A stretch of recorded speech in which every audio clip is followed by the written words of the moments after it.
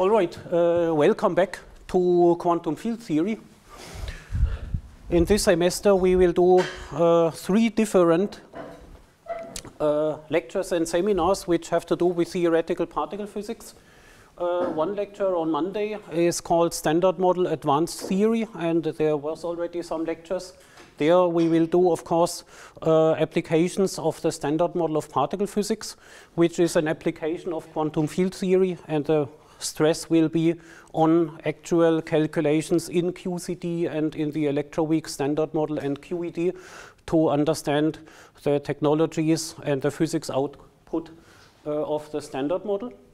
Here in Quantum Field Theory 2, this will be a successor of the 2 Quantum Field Theory 1 lectures that we had, namely in the year 2019-20. There was Quantum Field Theory 1A, as I might call it, which has a stress on causality, the combination of relativity and quantum mechanics, and renormalization and renormalization group methods. And the lecture is fully on video, and sometimes I might refer to it. And in the year 2022-23, we had what I might call Quantum Field Theory 1B, where the stress was on spin not equal to 1, spinors and vector bosons, and the specific treatments of the quantization of, in particular, spin 1 having to do with gauge invariance. And I will, of course, also refer to that one. And here in Quantum Field Theory 2, we will now follow up on both, and we will discuss path integrals, then the quantization of Yang-Mills theories, the theory of symmetries, and in particular symmetry breaking, spontaneous symmetry breaking in particular, and then the big chapter on effective field theory, which is a very important and modern chapter on quantum field theory. And then, in addition to the 2 lectures, there is a Hauptseminar, which is of course intended for master students, and the topic is generally gauge theories, where you will discuss in particular, let's say, the pioneering works of gauge theory, where you read original articles with the original insights and the key ideas of basically the people who had all these thoughts for the first time. There are usually like very interesting side comments and specific ways of and points of view that are lost in the modern lectures, because there we streamline everything, so we gloss over the important discussions of the early days. Okay, so that is the outline, and now let us begin with our first section of Quantum Field Theory 2, which is path integrals for quantum field theory.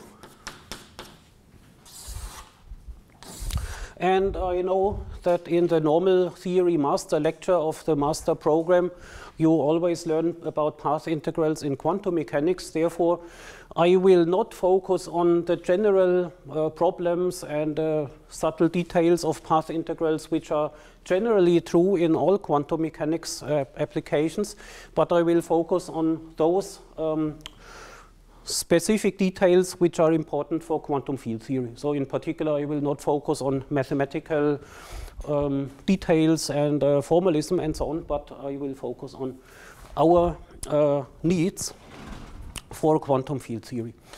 Okay, and let us begin nevertheless with the idea, which you certainly know. Namely, the idea is coming from Feynman, and Feynman was asking what is actually the basic quantum mechanical question, according to Feynman. The basic quantum mechanical question that you can ask is about probability amplitudes. What is the probability amplitude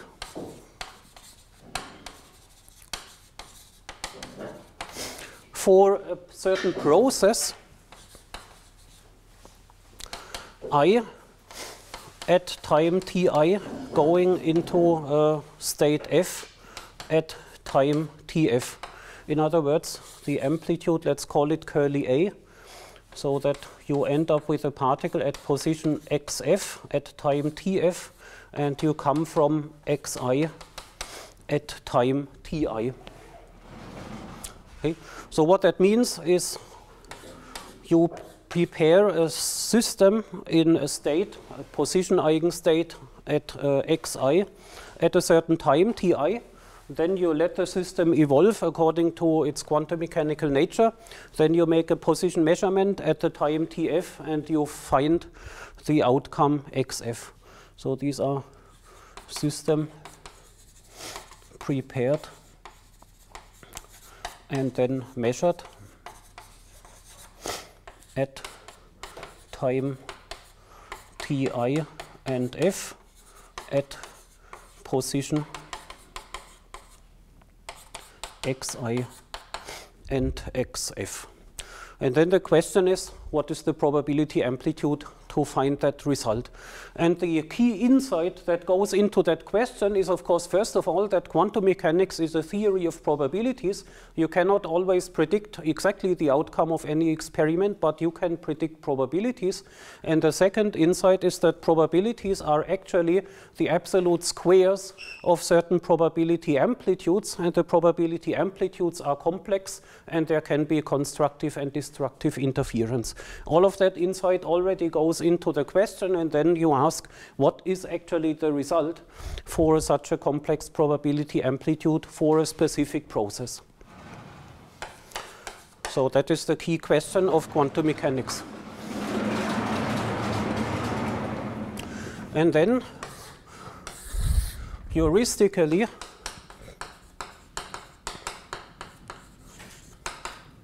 you get insight from the double slit experiment. And in the double slit experiment, you start here, let's say on the right, with your particle at xi at time ti. And at the end, you want to measure it, and the measurement result might be xf at the time tf. And in between, let's have a double slit. Then the particle could go either through the upper slit or it could go through the lower slit. And the experimental analysis of the double slit experiment tells you that the probability amplitude behaves in the following way. Namely, you have probability amplitudes for all the sub-processes. There is a probability amplitude for the particle going from here to there or from here to there. And then also probability amplitudes from here to the final position and or from the other slit to the final position. And these four individual amplitudes, they combine in a very specific way, and the way can be tested experimentally. And so from the double slit experiment, you would see that the amplitude A xf tf from xi ti can be written as a sum over the two slits. Let's call it slit number 1, and therefore we have a position n1, which can be either 1 or 2, and then you have a probability amplitude that the particle goes to the final position from xn1 at time t1 times the amplitude that the particle goes to the slit n1 at time t1 coming from the initial position xi at time ti. So you have a factorization. If you have one path, like through the upper slit, then the amplitude for the upper path factorizes into a product of amplitudes for the two individual parts of the path. And the overall amplitudes for both different paths, they sum up. The complex amplitudes sum up. That is the outcome of the experimental analysis of the double slit experiment. And this is one of the key insights of quantum mechanics. And if you now imagine, as Feynman did, that you have not one double slit, but you drill many more holes into the slit such that many more paths open up, then the sum here would extend not from 1 to 2, but it would extend over all these many, many, many different open holes in the slit.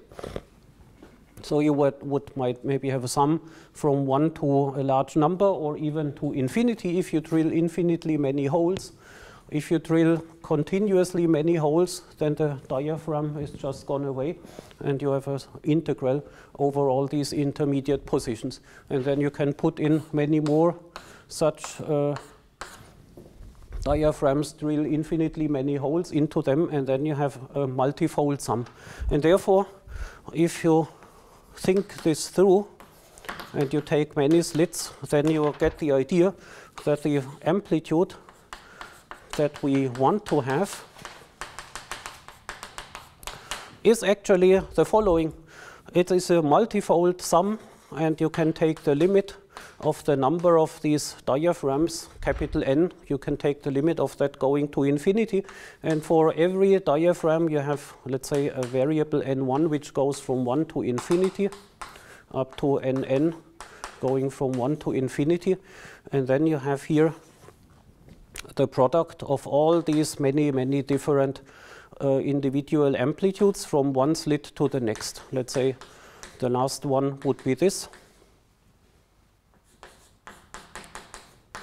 Position x n capital N at time t capital N, many factors, and then x n capital N at at 1 t1 from xi at time ti.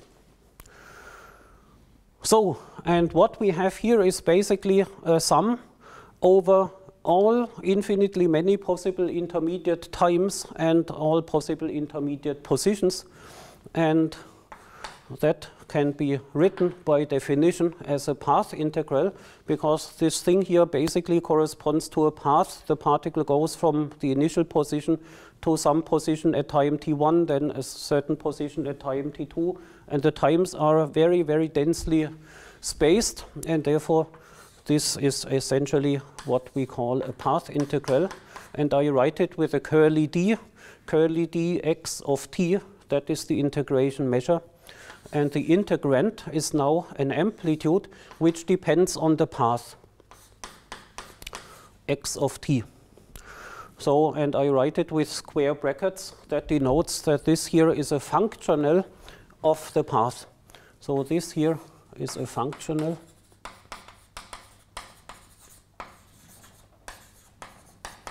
Functional means that the argument is a function x of t which connects the initial point and the final point, and in between it is some path, and the amplitude is then the output of that particular path, and it is a complex number which can be viewed like in the line before.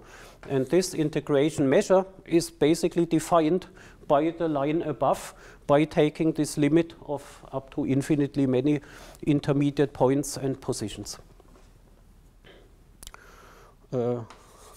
Defined by first line.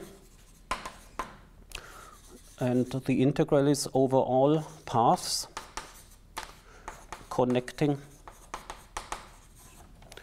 the final point and the initial point.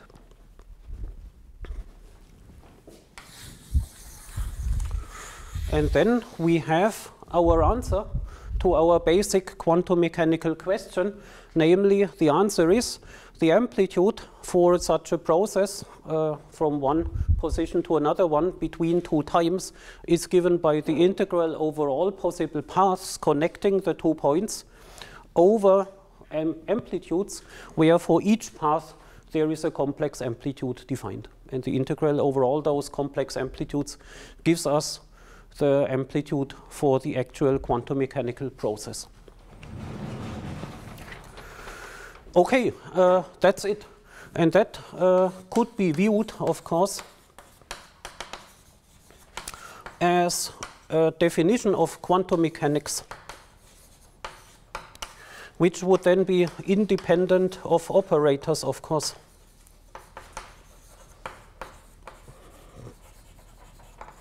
So you could put that at the starting point of lecture 1 of quantum mechanics, and obviously Feynman does exactly this in his quantum mechanics lectures. Then if you want to specify concrete dynamics for a concrete system, of course, what you need to do is to specify that functional. What is actually the concrete amplitude for a certain concrete path? That is something that you would then need to specify, and once you specify it, you have defined a specific quantum mechanical system. So the concrete dynamics lies in the choice of the functional A, which gives an amplitude for any specific path. And of course, if you want to build up a quantum mechanics lecture from this starting point, as Feynman does, you can do it, and then you would now go on and figure out lots of heuristic arguments by comparing with experiment and get some insight how you should choose that functional amplitude as a function of the path, such that you get agreement with experiment, and then you get very far in this way. And you can read this in the books by Feynman. So that could be obtained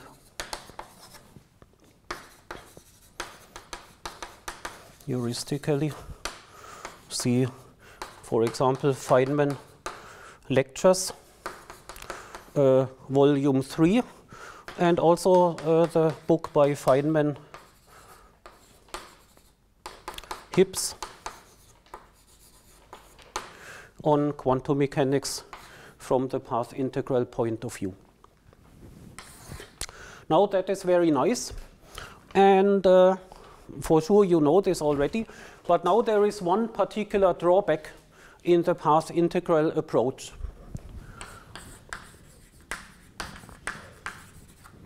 And that drawback is actually a famous question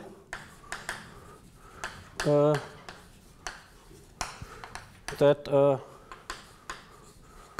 Dirac asked Feynman when Feynman presented his path integral idea at some conference. Then Dirac was apparently asking, what about unitarity?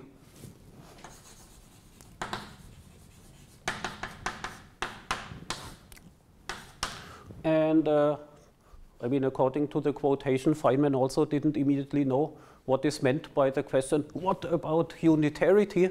So you might also wonder, what about unitarity? What do we mean by unitarity?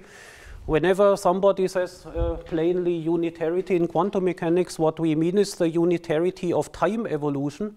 That means that state evolves in time with a unitary operator, and the physics implication of that is that the sum of all probabilities always adds up to 1. For any time in the future, the sum of all probabilities of all possible outcomes must add up to 1. And that simple requirement is of course necessary in order to be able to interpret quantum mechanics consistently as a probability theory. If at some point the probabilities do not add up to 1 but to 1.5, for example, the interpretation would get lost. And so that was Dirac's question.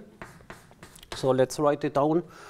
The meaning of the question is that the sum of all probabilities should always be 1. And whether they are or not is not obvious from the path integral setup. That is the drawback of the path integral. And on the other hand, this unitarity is the key advantage of the operator approach.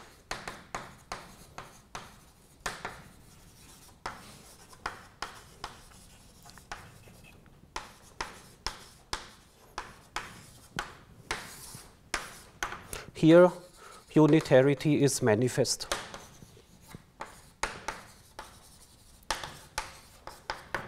So in a way, the operator approach is an approach where in quantum mechanics this property is built in right from the beginning, and you cannot overlook it. It's automatically guaranteed to be true. Whereas in the path integral, it might correspond to a very, very complicated proof or theorem and so on. Okay, and so therefore, we have here two formalisms of quantum mechanics with two different advantages, namely here the intuitive picture of the path integral and lots of elegant formulations of complicated systems, and the unitarity of the operator approach. And so therefore we should now combine the two and combine both advantages.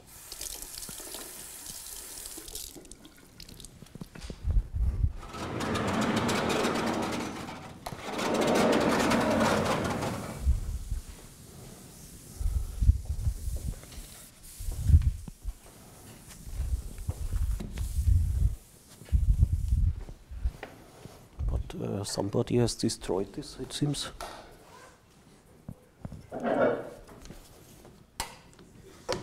Fantastic.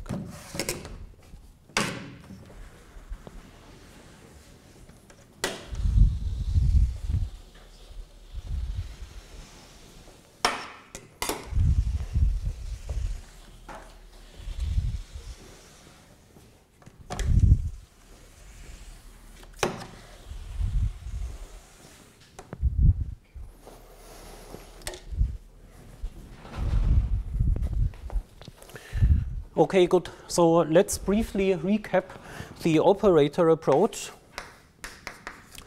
Just as a side note, in the operator approach, you have the Schrödinger picture. In the Schrödinger picture, the time evolution of a state goes like this. You have a state which depends on time in the Schrödinger picture. So let's call Schrödinger picture with a subscript s for the states. And then the states satisfy the time-dependent Schrödinger equation. I d by dt of that is equal to the Hamiltonian applied to the state itself. But you can solve this if the Hamiltonian is time-independent, just like this. E to the minus I Hamiltonian times t applied to the state at time 0. And then you have here a Hermitian Hamiltonian. And once the Hamiltonian is Hermitian, the time evolution is unitary. Okay, so here you see the manifest unitarity of the operator approach. Let's also recap a few other properties of the Heisenberg picture. In the Heisenberg picture, the states are time independent, and we use the convention that at time 0, the state in the Heisenberg and Schrödinger picture is equal. And then the time dependence resides in operators. So an operator in the Heisenberg picture, which I denote without subscript, is at time t given by e to the I Hamiltonian times t times the operator at time 0 times e to the minus I ht. So the sign is opposite here to the Schrödinger picture state evolution.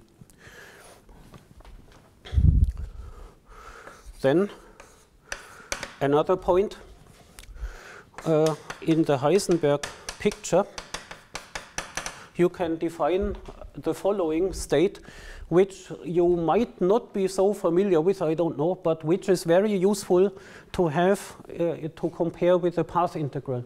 Because in the path integral, we started with our basic question, let us prepare a state at time ti in a position eigenstate xi. And at the end, we have a position eigenstate xf, but the time is tf. So what are actually those states?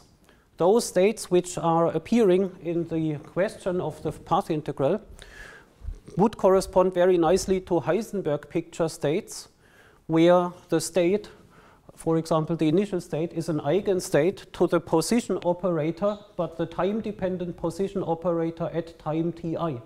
And the final state would be an eigenstate to the position operator at time tf. And you know, the position operator at time ti and tf, they are different operators. So therefore, these are eigenstates to different operators. And so what is useful to have is now a position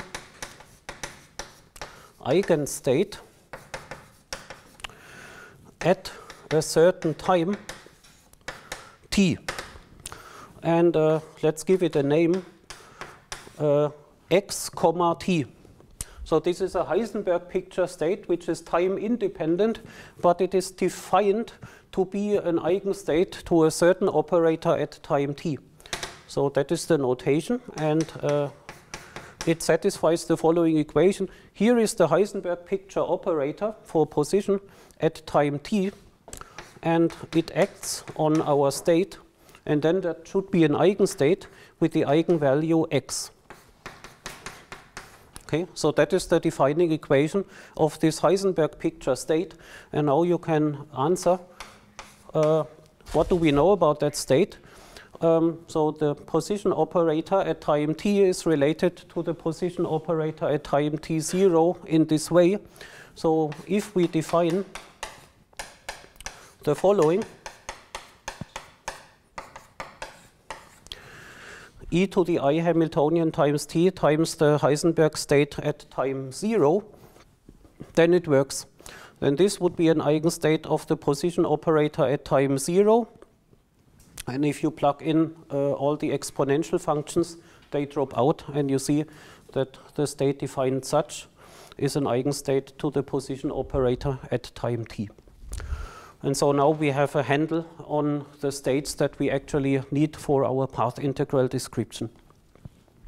And so you see, interestingly, the time dependence here is opposite to here. So here you have the minus in the exponent, here you have a plus in the exponent.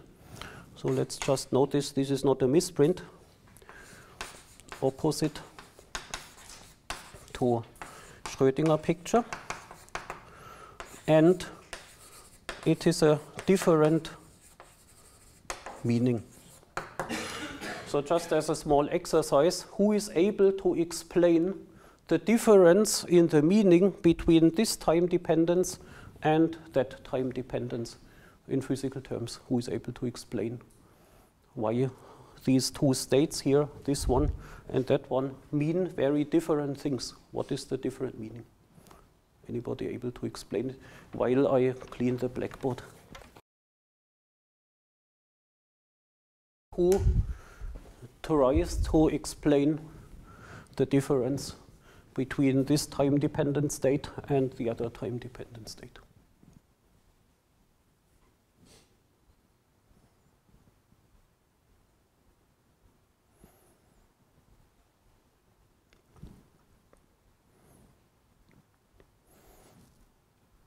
So for t equals 0,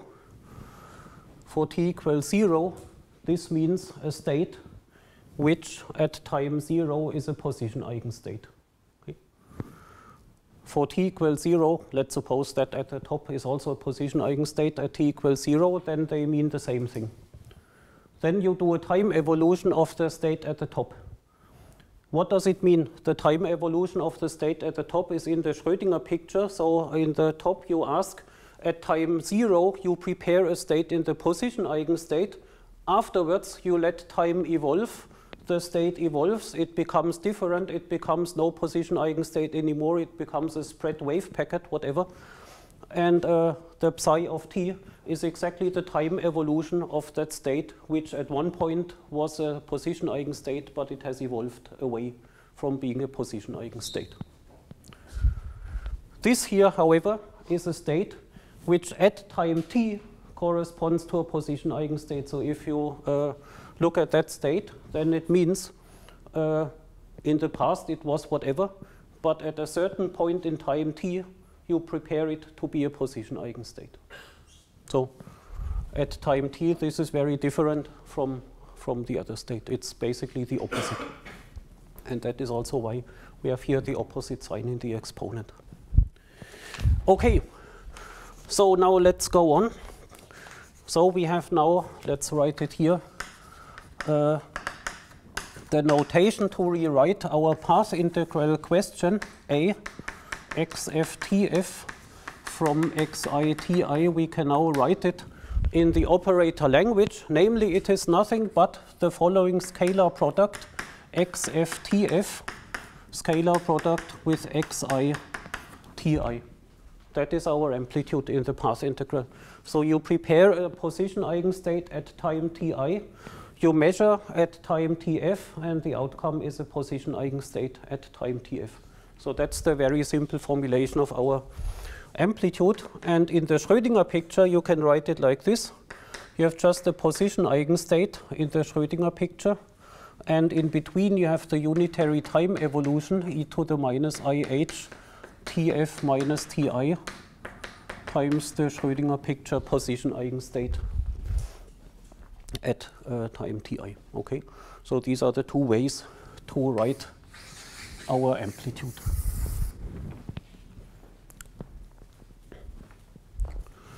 All right, let's continue. Now we have discovered that our path integral has a drawback, namely we do not know about unitarity, but we know about unitarity in the operator formalism, and therefore we will now derive the path integral from the Hamiltonian.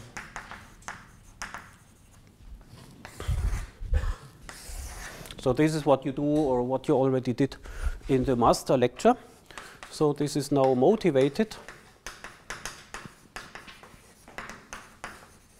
We start from operators.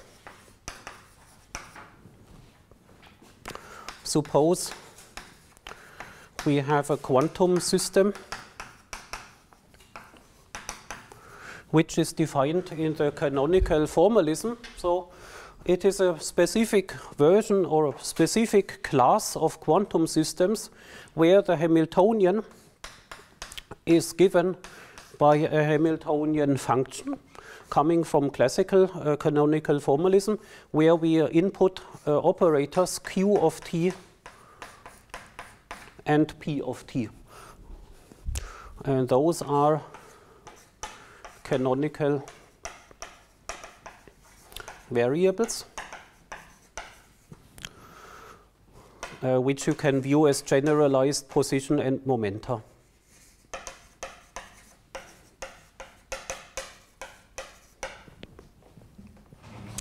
And in classical, they would satisfy Poisson brackets, and in quantum mechanics, they satisfy canonical commutation relations. At equal times, Qi of t, Pj of t gives the I times Kronecker delta Ij. And just let me also introduce here the notation for fields. For fields, fields are nothing special in this regard. Fields are just canonical variables where the index I is continuous and refers to the space position x for fields. So this Qi of t would become, let's say, a field operator phi I of x and t. So you see the index I is now basically expanded into maybe a discrete index for the type of field and a continuous index corresponding to x vector. So the position x is nothing but an index of canonical variables. At each space position, there is a degree of freedom sitting. That is a field theory. And then, of course, the Kronecker delta becomes Kronecker delta times a three-dimensional delta function between x and y. But so fields are nothing special in this respect. So, and here now for simplicity, let's use only one degree of freedom and drop the index I entirely, but everything we do can obviously be extended for many indices. So then, if we have such a specific quantum system,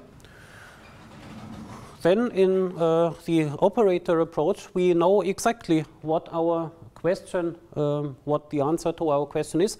Namely, we plug in here the Hamiltonian from that quantum system, and then we have our answer to the amplitude. And that we can now use in order to evaluate the path integral. And remember, the path integral consisted of intersecting the interval from Ti to Tf into very many very small time steps, and so the only thing that we now need to look at is one of those very small time steps.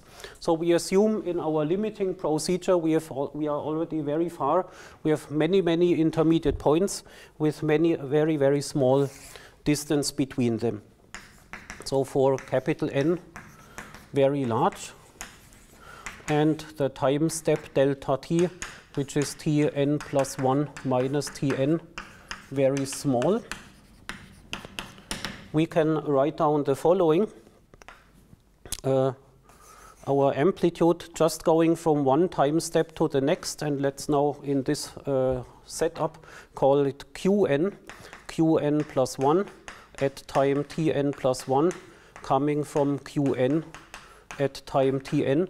This is now in the Schrödinger picture.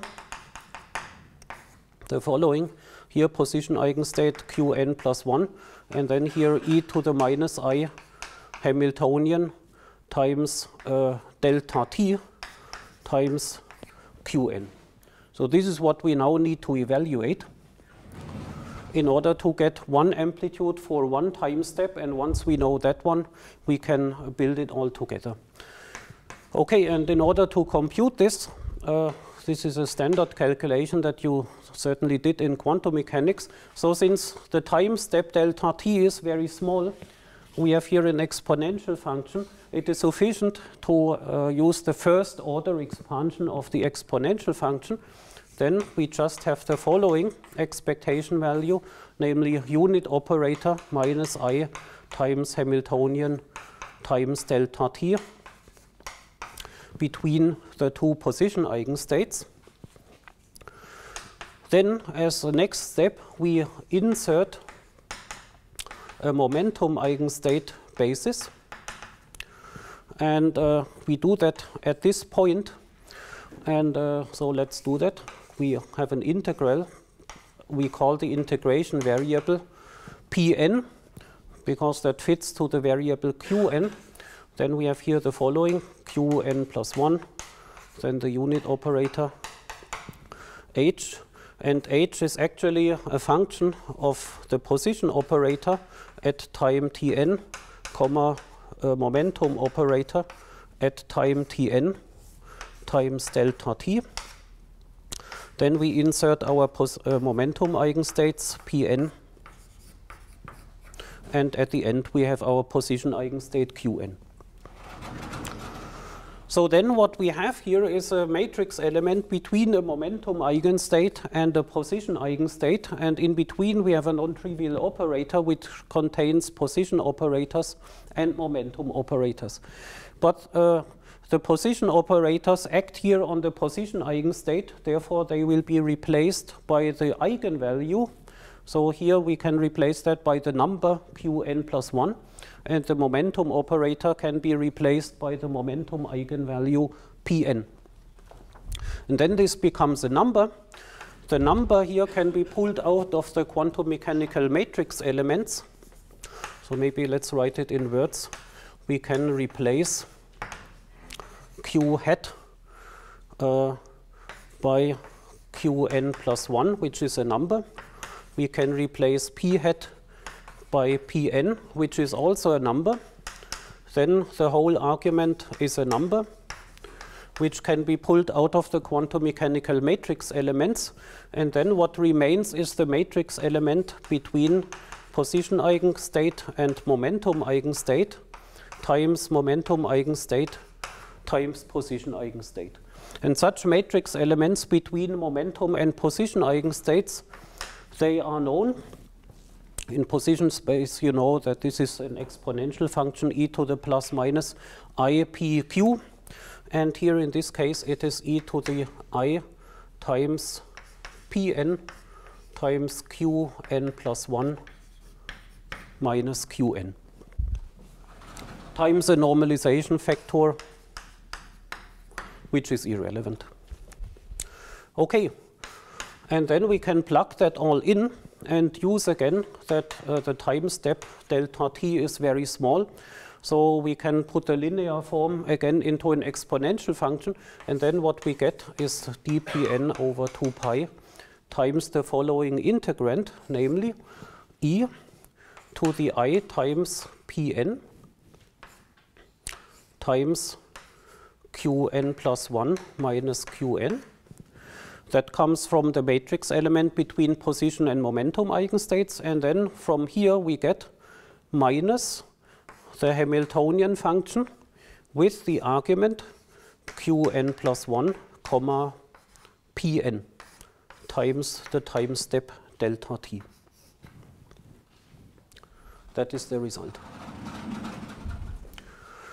And so here you see appearing essentially this object which is similar to the Lagrangian but not yet quite the Lagrangian, but anyway this is the result for one infinitesimal time step in the path integral, and if you now go back to the full path integral, it is a product of many such expressions. The product of all these expressions means you can combine all the exponential functions where you have a sum of all the exponents, and the sum of all the exponents basically corresponds to an integral over all these intermediate positions Qn and Pn. And so therefore, let me write it here. The final result from this analysis is the following expression, namely our amplitude from to Qf at Tf from Qi at Ti. This amplitude is now a path integral over all possible paths Q of t, which interpolate between those points, and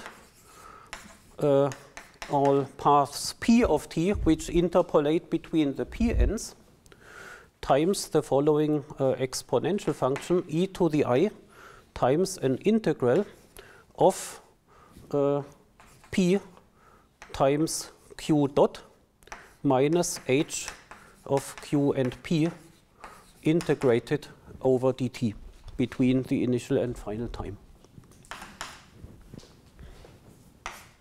And then we have found the argument of our path integral. However, the path integral is a little bit different from the beginning. Namely, we do not have only an integral over the actual paths in position space, but we have also now obtained an integral over the momentum space paths as well. But our integrand is now known. And in principle, you might now evaluate the dp integral, and then you get exactly the expression from the intuitive picture of Feynman.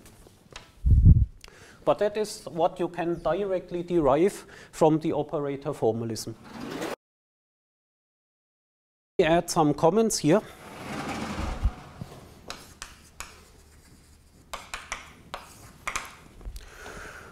So as I just said, you could in principle evaluate this momentum space path integral, and then we obtain the form of our section 1.1. The generalization to many degrees of freedom is obvious. It's just a matter of notation. If you have many degrees of freedom, you would say that this symbol dq of t, dp of t actually contains, by definition, a product over all degrees of freedom. So all degrees of freedom I dqi of t, and similarly you multiply over all momentum space degrees of freedom, and for each degree of freedom you have such a path integral. That is obvious, otherwise there is no change. Now an important point and subtlety, namely the operator order. And this is something that I will not discuss in detail, but you can spend a lot of time to discuss this point, because in the operator formalism, obviously the commutators between operators are in general non-zero. In the path integral, there are no operators anymore, so you wonder what happens to the commutators and to operator ordering. And here we have made an implicit assumption assumed in the Hamiltonian, namely it corresponds to what I wrote, namely all the Q operator are left of all the P operators.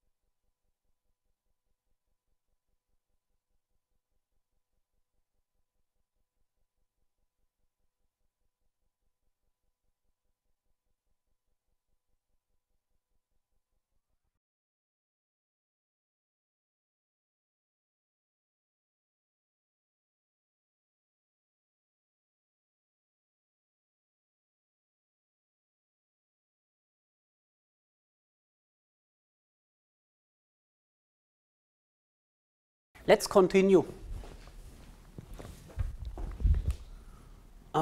Okay. An intermediate topic.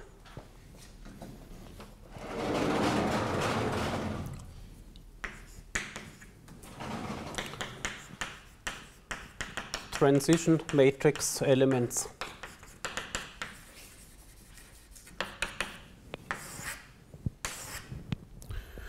So let's consider the same situation as in section 1.2.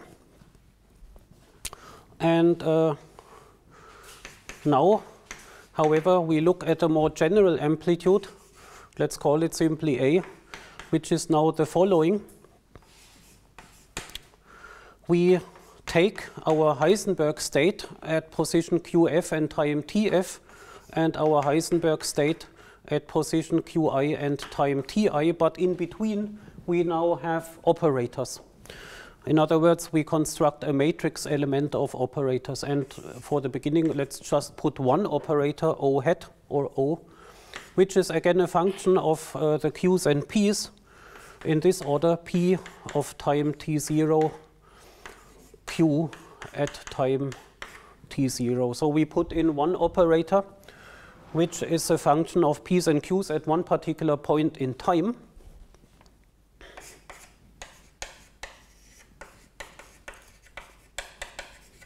And this is not a misprint, but we choose here the operator ordering opposite to the Hamiltonian.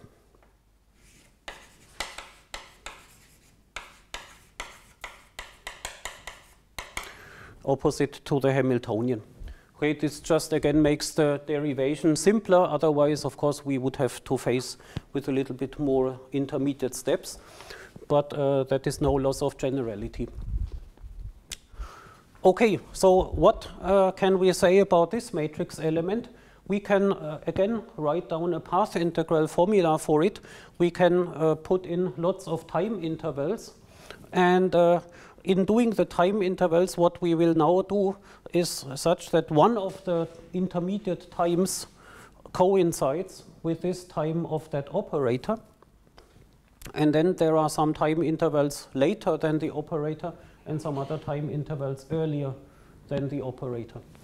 And the time interval that we need to look at is the one which contains the operator. So the thing that we need to change in our derivation is the single time interval, which is very, very small and just contains a time step delta t, but which contains the operator. All the other time intervals are as before.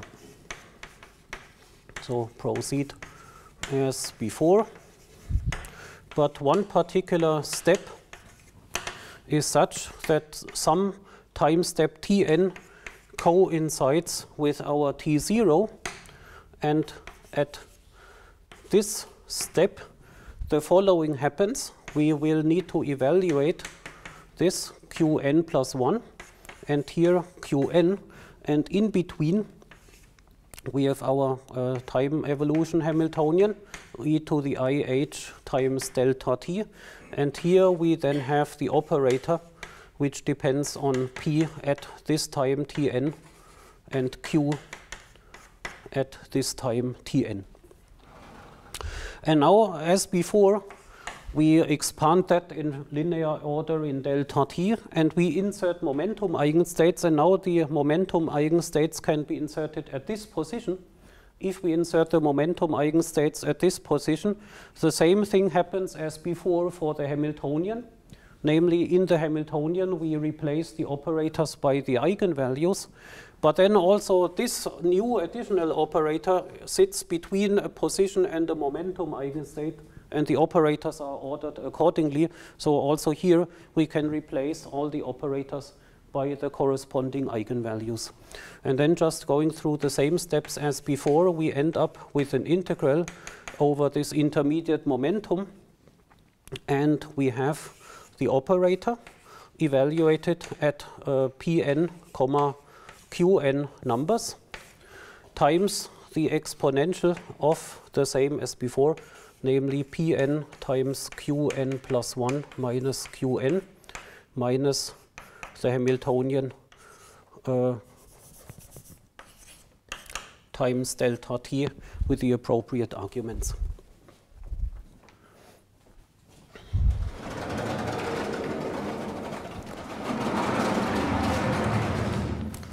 And so if you connect all the loose ends, then you will now see that the path integral for the full amplitude basically looks as before. You have the same path integral over all the possible paths of P and Q. You have the same exponential with an integral between the initial and final time. And in between, you have this operator which depends on the path. But before writing down that formula, I will yet introduce another generalization. Namely, you can of course do the same for many operators. But the thing is, they need to be time ordered. They need to be time ordered such that Tf is strictly bigger than, let's say, Tm, strictly bigger and so on than time T1, and that is strictly bigger than time Ti.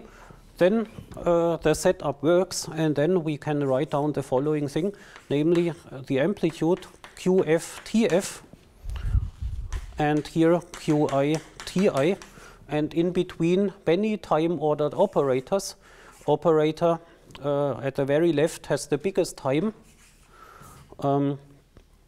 Let's simply say at time Tm, then operator at time T1, and this time is smaller than that time, and so on. This time is smaller than Tf. Then for each intermediate step, the same thing happens as for this microscopic detail that we have looked at. And the final result of everything is the following path integral, namely path integral dq and dp of t. And the argument is now operator. Okay, and let me also give different operators. Let's call it OM and O1. So this might be some function of p's and q's, that might be a different function of p's and q's.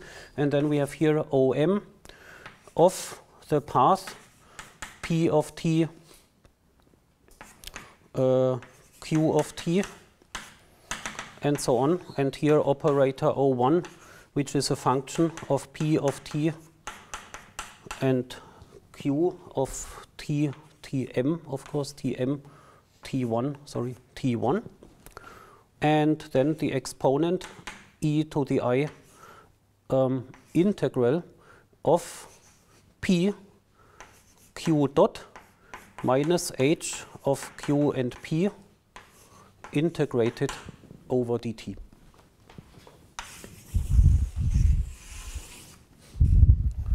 Okay, so this is a general formula, which is very important also for us in quantum field theory. And a side remark, which you see here from the derivation with the time steps, is that you can only reproduce from the path integral such a time-ordered product of operators.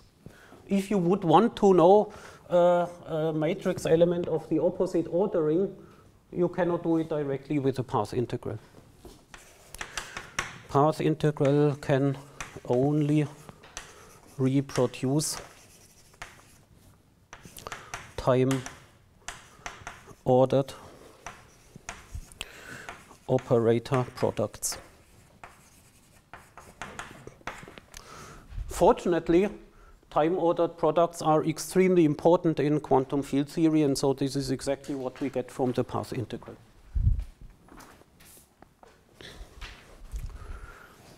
Okay, and so this is basically now the final result of the path integral in the Hamiltonian formalism, which is able to give us quantities which we really need and want in quantum field theory. Good. That is a nice result, but of course it's not yet the end, because we want to get a connection to the Lagrangian also. This is still Hamiltonian. And here in the exponent, you see something which looks a little bit odd. I mean, you know it, of course, I guess, because that looks like the Legendre transformation back to the Lagrangian. But it is not the Lagrangian, because the Lagrangian is this thing after replacing the piece by q dots by using the relationship coming from the Legendre transformation. But here the p's are not replaced by q dots. The p's are independent variables which are integrated over, and they take values which have nothing to do with the values specified by the Legendre transformation. Therefore, this is a much more general object than the Lagrangian, but it is the one which appears here in our path integral.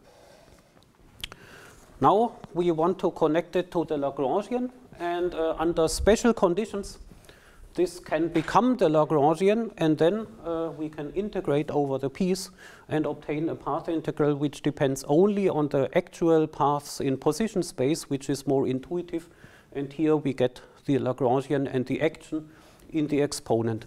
But I warn you, it is not completely generally true, but only under certain conditions. And these are the conditions which we will spell out, because those conditions are also something that is important for quantum field theory.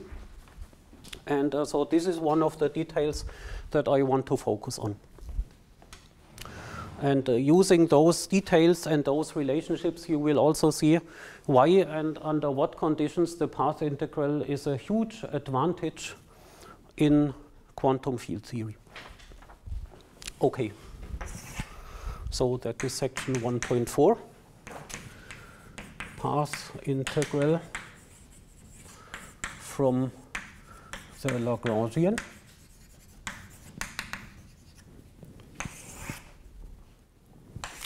And just a general picture, which I always stress, is that, of course, what is the advantage of the Lagrangian formalism?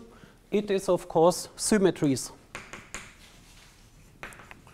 In the Lagrangian and in the action, the symmetries are manifest, like in particular Lorentz invariance, translational invariance. Those symmetries are manifest in the Lagrangian formalism, but not really manifest in the Hamiltonian. On the other hand, the Hamiltonian, as we saw, has the key advantage of manifest unitarity. And if we connect both of them simultaneously to the path integral, then of course we have the best of all three worlds. We can combine the elegance of the path integral with the known properties of symmetries and unitarity from the Lagrangian and Hamiltonian frameworks. And that will exactly be the outcome, namely, if you are in this class of theories where everything works, then the path integral gives you a definition of quantum field theory where Lorentz invariance is completely manifest at all steps of any calculation. And that is the key advantage. So let us begin, however, with an intermediate step, namely with Gaussian integrals.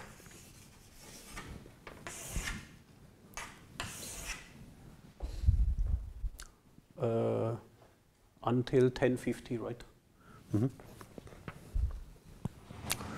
So Gaussian integrals. So integral from minus infinity to plus infinity dp of e to the minus 1/2 a times p square. Okay. Gaussian integral is square root of 2 pi. But if you have the a here, you get square root of 2 pi divided by a. So this is a Gaussian integral. Now, that is what you know, and okay, I guess you know more, but let's go step by step. For example, what happens if you have this modification? You add here a linear term. You have the Gaussian form with a square p square with a coefficient, but you also have a linear term j times p. Then, in order to evaluate it, you can do complete the square. We can complete the square. What happens if we complete the square? Then we get e to the minus 1/2 a, and then p minus j divided by a square, right? Then we have completed the square. And then we have an extra term which we must subtract, plus 1/2a times j square.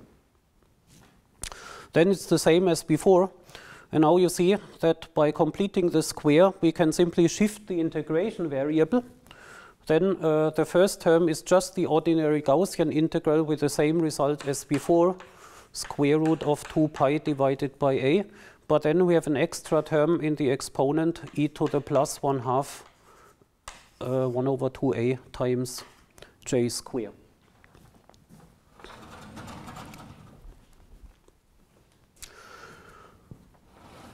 So yet another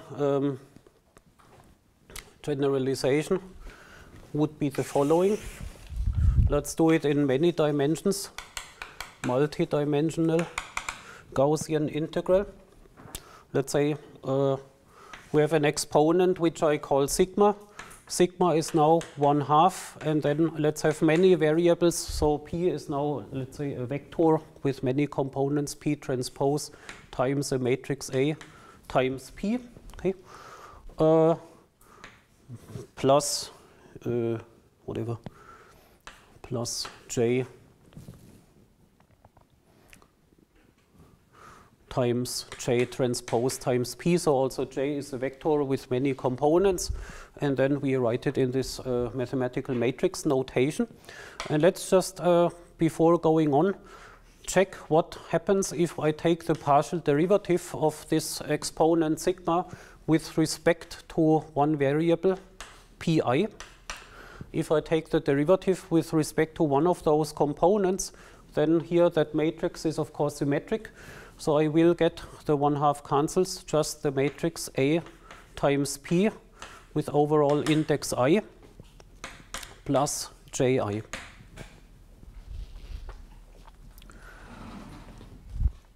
So then the question is, what is the multifold Gaussian integral of all these different variables, P1 to Pn, of e to the minus sigma with this exponent? Then we have again a shifted Gaussian integral, but in many dimensions. And okay, you can think of this by first think of that matrix as a diagonal matrix. If this is a diagonal matrix, then of course the exponent is simply a sum of individual exponents for any component P. You have a normal Gaussian integral. And then you have, this is simply a product of many Gaussian integrals for each variable individually, and for each variable the result is this one,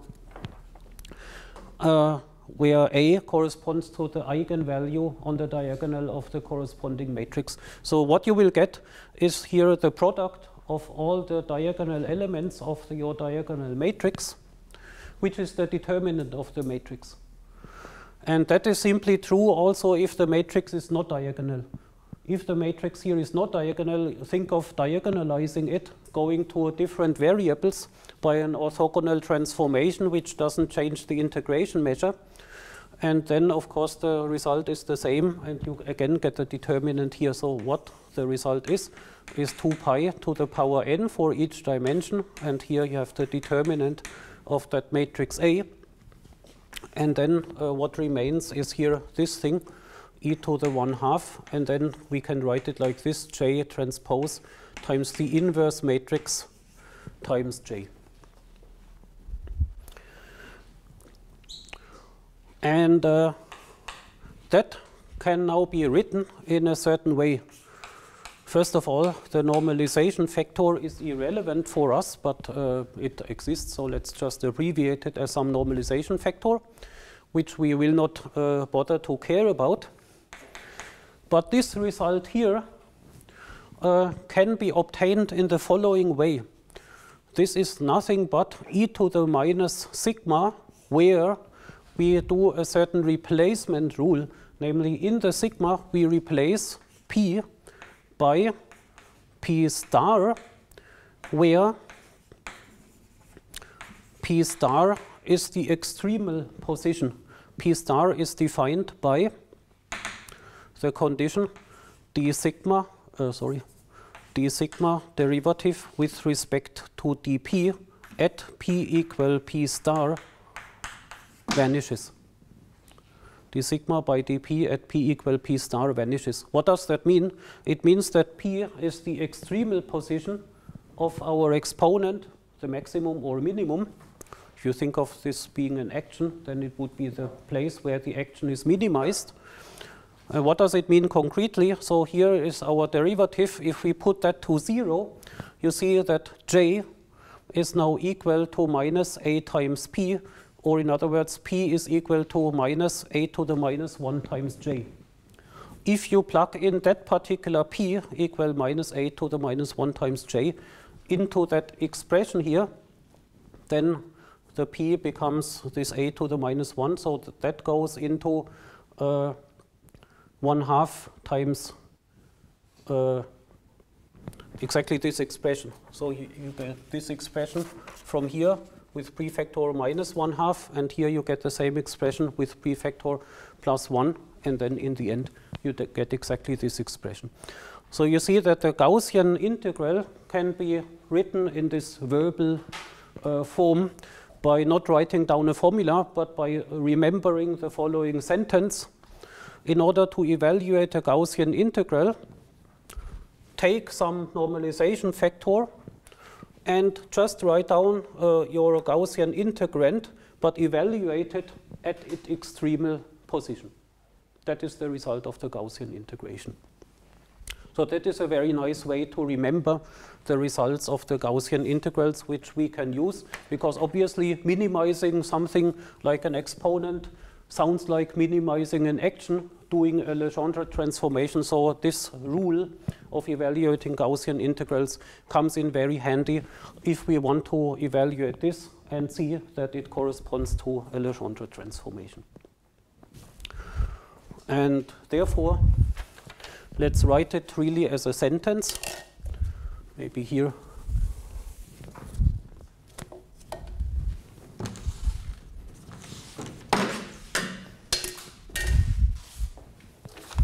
So I wanted to write down the following sentence. So also for functional integrals, if we have such an integral, functional integral dp of t of e to the minus sigma, where sigma has such a form, then the result is some normalization factor times e to the minus sigma, where we put p equal to this p star, where d sigma with respect to p at p equal p star vanishes. And this holds if sigma is now as a functional integral dt of 1/2 p transpose a times p plus j transpose times p, where these are all functions of t. And of course, a is invertible. Otherwise, the formula becomes undefined. Sorry, I tend to have not enough space here because I wanted to write down something else. Let's put that here.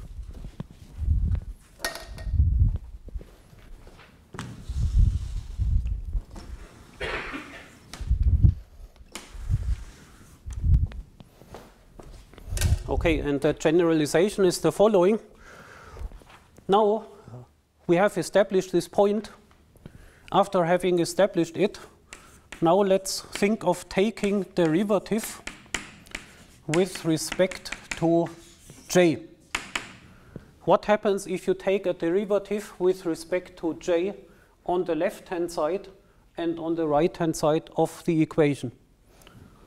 If you take a derivative with respect to j, what happens in the sigma? Sigma depends linearly on j. If you take a derivative of the exponential function with respect to j, you pull down the prefactor p in front of the exponential function. So a derivative with respect to j will produce here a prefactor p of t. Second derivative with respect to j will produce here p square. Third derivative will produce here p cube, and so on. So by taking some derivatives with respect to j, you can produce here in front of the exponential a polynomial in p. Therefore, since you can freely take derivatives with respect to j on both sides of the equation, the result will then still contain here this exponential with a minimized action. Therefore, the statement remains true even if we have here a polynomial in front of the exponential. Remains true even for the case where we have a polynomial in p of t times e to the minus sigma.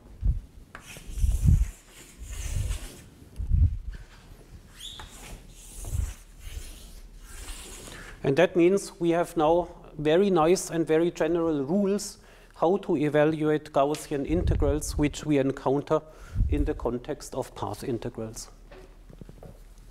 And having said that, we can now, I think, finish the lecture by deriving the famous relationship to the Lagrangian and the path integral. That is now a piece of cake.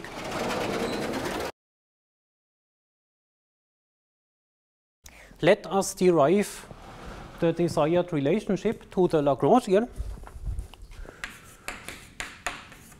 in a simple case.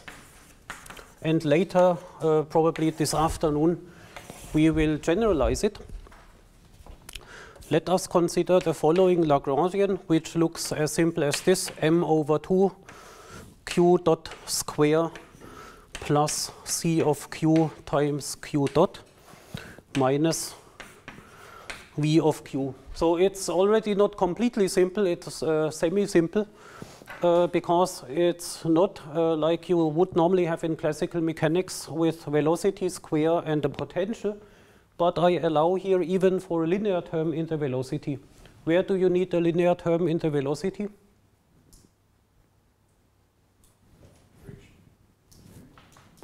Maybe.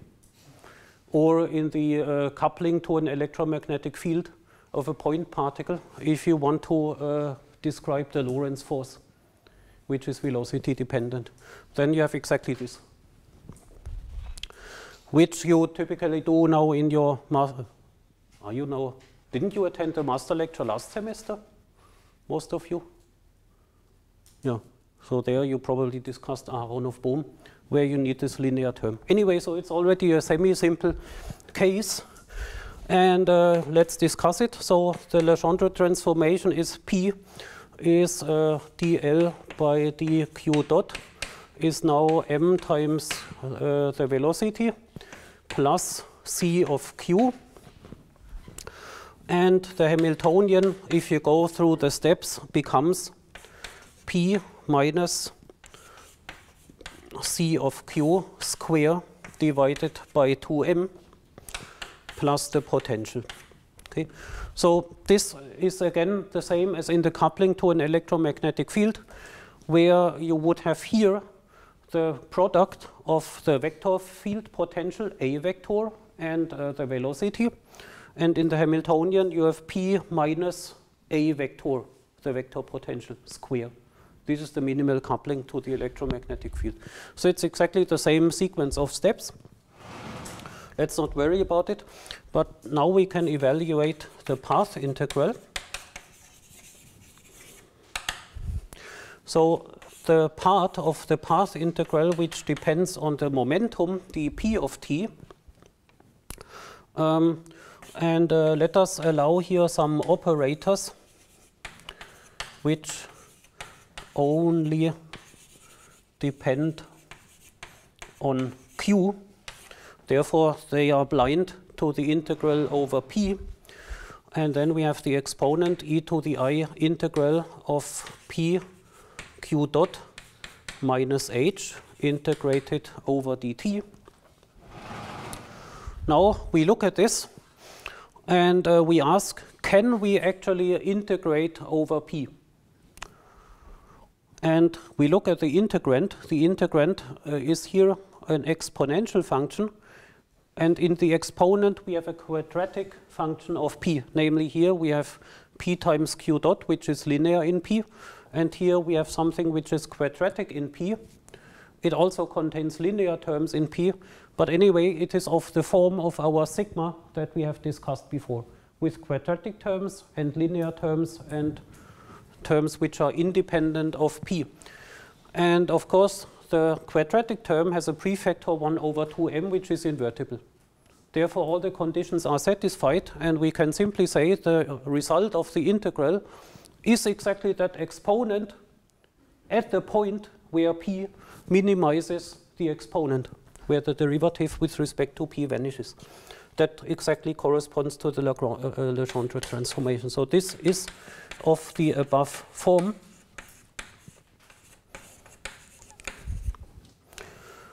Therefore, the result is a normalization factor. And what is important about the normalization factor is that it is independent of the variable q. It is a constant, independent of q. So it contains no dynamics, no physics dynamics. It's independent of q times E, or times the operators, which were independent of p, and then times the exponent